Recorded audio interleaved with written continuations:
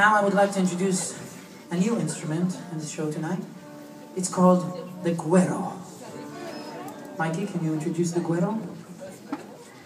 No, they need to hear it though.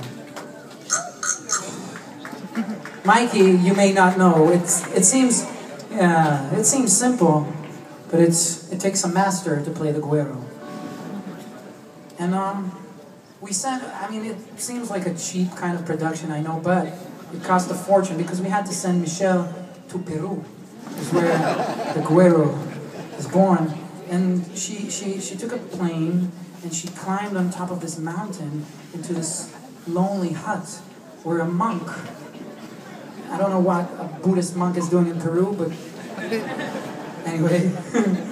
So he's there, and for 40 years he's dedicated his life to this one instrument, the Güiro. And apparently he hasn't talked for 40 years, he's just been perfecting.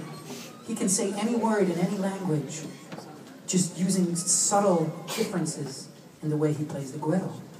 And so Mikey was studying under him, and he could say anything. He would say, "Girl, can you bring me a glass of water?" So he would say, "A master." And if you would want to say, "Beware, there is a tiger behind you," he would say, see that? Subtle differences.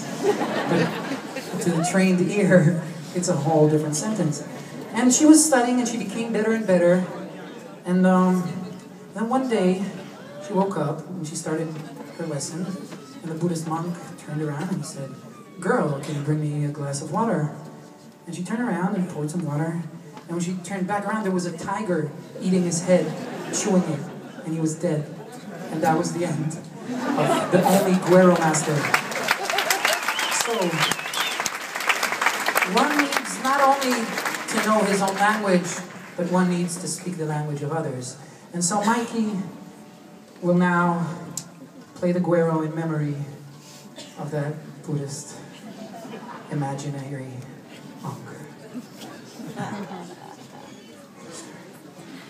A bow of silence. Okay.